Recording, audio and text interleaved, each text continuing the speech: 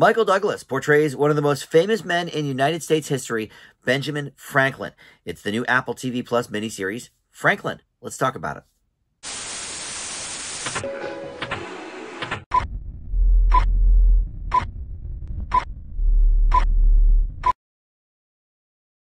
Hey guys, Dan here. This is Dan Reviews It. Welcome to my TV review for the new Apple TV Plus miniseries, Franklin. This has the first 3 episodes up right now as of this recording, and it's going to roll out weekly from there. And there's going to be a total of 8 episodes for this one. And Michael Douglas portrays, like I mentioned, Benjamin Franklin. So before we launch into the specifics of this show and my thoughts on it, let me welcome you into Dan Reviews It. Thank you for finding this video. We do movies and TV reviews here on the channel, and just about every day something new goes up. I always try to post something. So there's always a lot to check out, always a lot going on. So please consider subscribing, hit that like button, and comment below. All that stuff does, of course, help the channel out. All right, so this is basically just talking about one specific sort of time period in Benjamin Franklin's life. He's already, an older man at this point, which is why Michael Douglas is portraying him. But it basically... it's about the years that Franklin spent in France trying to convince the king, Louis XVI, to support the U.S. in the Revolutionary War. And there's, it sort of goes back and forth between English and French. When he first gets there, Franklin does not know a lot of French, but all the French people are for the most part, speaking French. So this is definitely a bilingual series.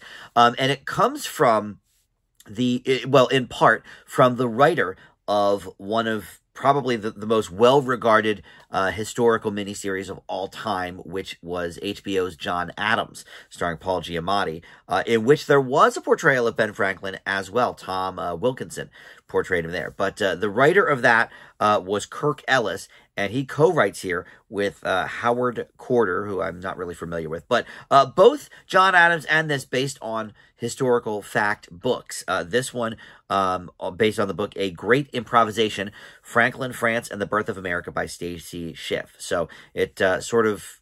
her book and this miniseries both kind of just encapsulate that time period. So we don't do really a lot of flashbacks, a few here or there, but for the most part, it's sort of in that current state. You've got Noah Jupe co-starring as William Temple Franklin, Daniel Mays, Ludwig Sanger, a lot of French actors that I really am not familiar with, to be honest.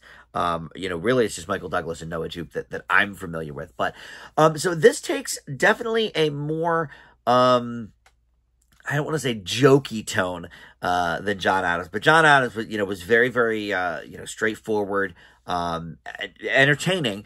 But this, I think, is sort of hampered a little bit maybe by the current trend of sort of making everything a little bit more tongue-in-cheek and that sort of thing. And so sometimes it's a little bit too clever or whatever, or wanting to be too clever.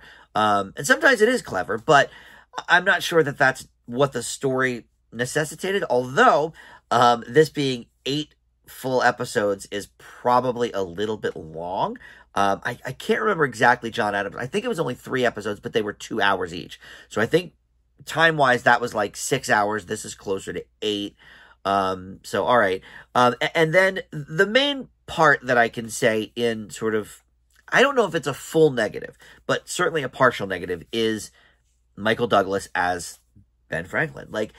He does not necessarily look that much like him, partially because he's older than he's portraying. Michael Douglas, look, he's one of our great actors of all time, right? Certainly, of this generation.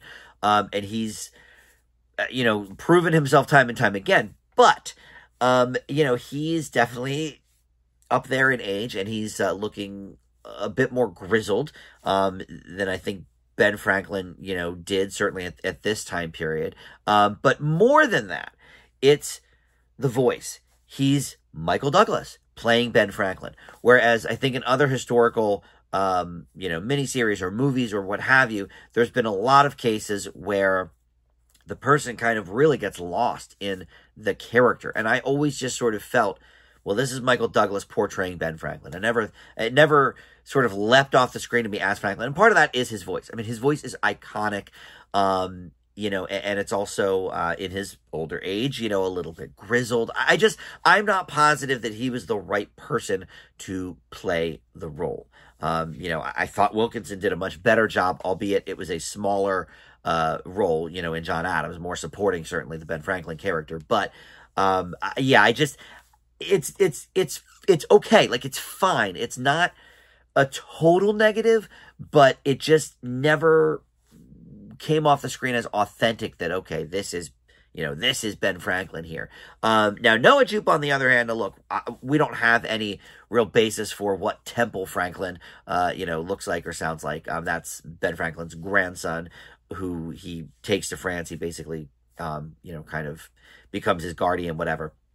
Noah Jupe, you know, no notes for him. He's great as always. I've had my eye on him since, I think, Wonder was the first time I saw him, but he's shown up in so many things over the years. You know, he was in Ford v Ferrari. He was Matt Damon's son in something. I forget what movie that was, but anyway, so look, he's great. No notes for him, and he has some of the more kind of tongue-in-cheek moments as he's sort of figuring himself out as a teenage boy. You know, he's falling in love with this French girl and whatever. But he's also got a really good head on his shoulders. And so his character is probably my favorite. Franklin, I don't know what is authentic and real about this show, although I read an article saying, like, yeah, this is fairly accurate to what really supposedly happened back then. I mean, you know, none of us were there, so who knows, really. But it's historically, apparently, it is fairly accurate, which is good to know, because, you know, I'm not a history buff. I don't know a lot of this stuff. So, you know, if you're looking for a history lesson, okay, maybe, you know, this could be a good guide. But I think definitely some flaws here, too. It moves a little bit slower than I think it needs to. And so they're kind of throwing in the more clever jabs and stuff. You know, look, Ben Franklin, I'm sure, probably was a quick wit. But I don't know if that is is what we really should have been going for with this. But in any event, I will leave Franklin with a B.